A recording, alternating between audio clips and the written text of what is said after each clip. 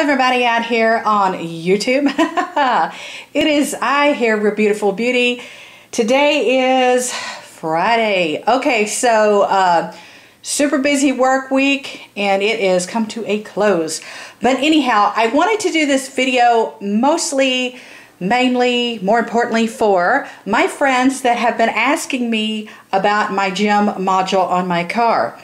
I have a lot of friends that asked me about it. They didn't, even people that were familiar with working on cars and things like that, they had no idea what a gym module is or was, or you know. So here I am. I just want to share this, and this is the technical name of it. Let me show you. The technical name of this is a OEM multifunction gym module. This is for a Ford. This is what it looks like.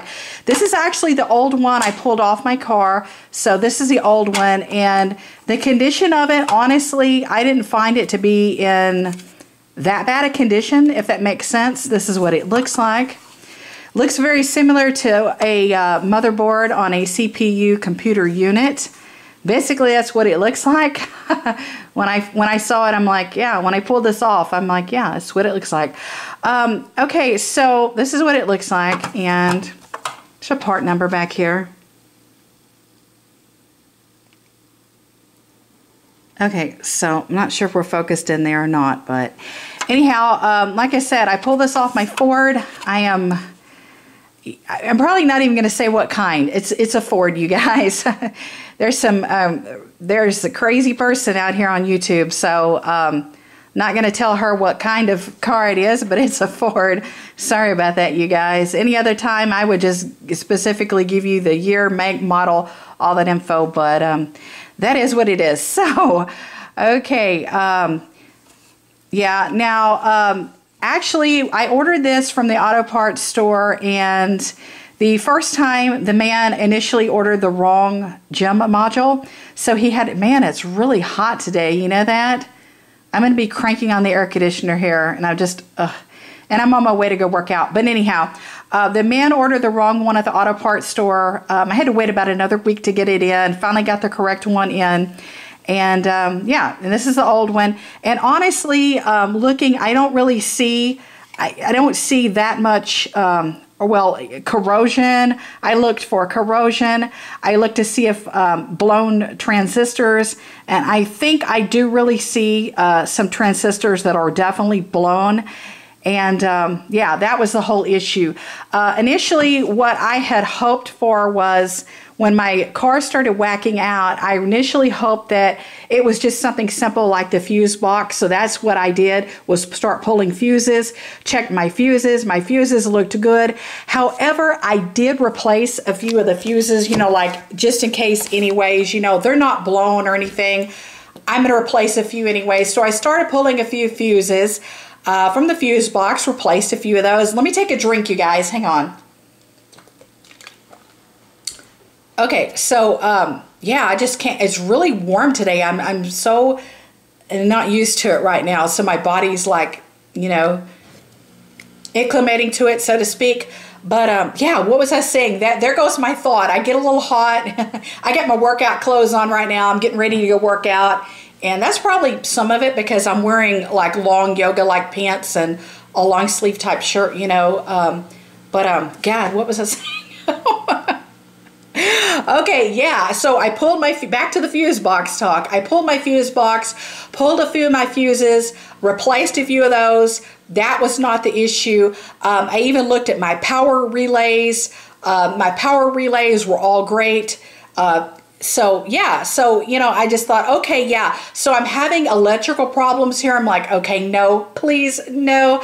Anytime you run into electrical problems on a car or truck, that turns into a pain in the neck in itself. You know what I mean, you guys? Really does. I'm like, okay, I hope I don't have really electrical problems here. So anyhow, I kind of got to the bottom of it through process elimination. I figured it out rather quickly that it is in fact indeed this gym module.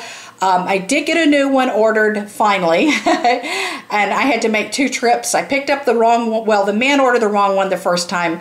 Not his fault. Easy mistake. Whatever. That's okay. Don't blame him a bit. He had a really cute dog. He had a really cute tiny Yorkie. I played with his Yorkie. I've got the opportunity to play with his Yorkie twice. I love small dogs. I love Yorkies, poodles, chihuahuas, small dogs. Okay, I had to get my small dog fix because you guys know I am the owner of the real deal here, the beautiful beauty assistant, none other than Doberman Pinscher. Okay, so yeah, let me tell you what my car was doing. This is how I initially know I had some trouble, and it was so crazy, you guys. Oh my goodness. So I walked through my garage, and I was going to do something. I don't even remember what I was going to do, but all my cars are garage kept, so I baby my cars and keep them, you know, garage kept and basically, if not climate controlled, if you will. But yeah, so I walked through my garage, and I heard this clicking and releasing sound of like the power door locks.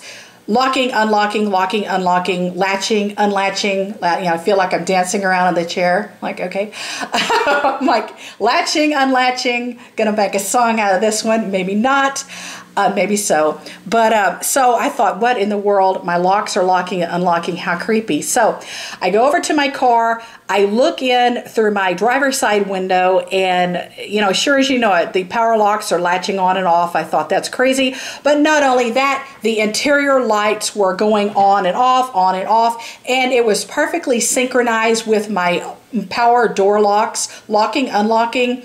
The lights were switching off and on, dim and bright, just on the interior. The dome light was, you know, whacking out. The running board lights, like on the door, you know, and down low, they were all whacking out simultaneously, you know, in uniformity with the power locks on and off. And I thought, okay, what it totally reminded me of, you guys, I love old movies. Have you ever seen the old movie, Stephen King movie, Christine, where the car is possessed?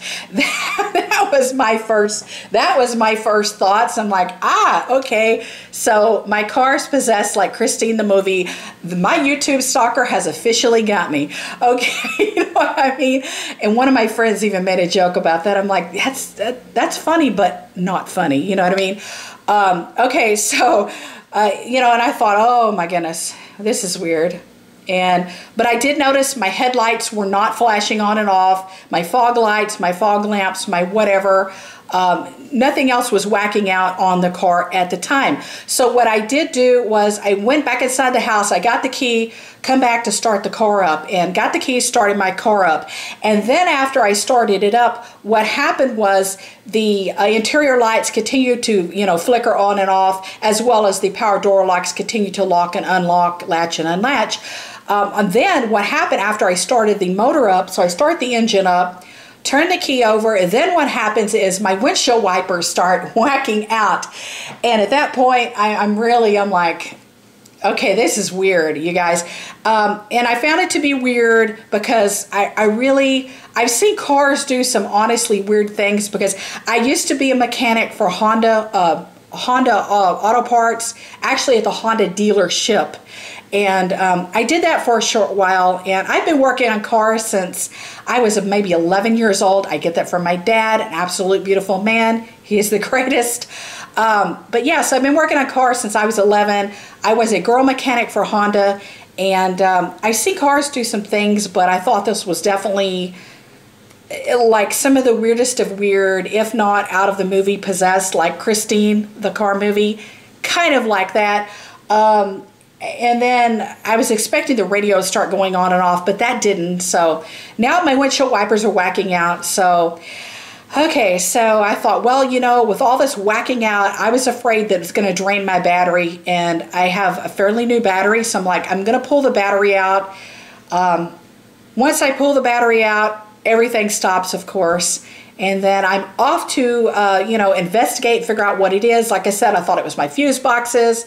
I thought it was my fuse box with my fuses. I went to the fuse box first. That looked okay. No big deal. Replaced a few fuses just to reiterate some old information that I just previously said.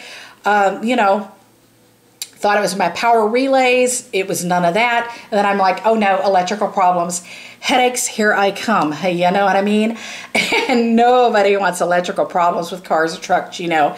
We just don't, because that really, you know, that's a headache, you guys. Nobody's got time for a headache. You work as much as I do. You're as busy as I am. You don't have time for headaches, you know what I mean? So anyhow, got it all replaced. Everything is great now. Like I said, the technical name of this is a Ford, because it went in a Ford.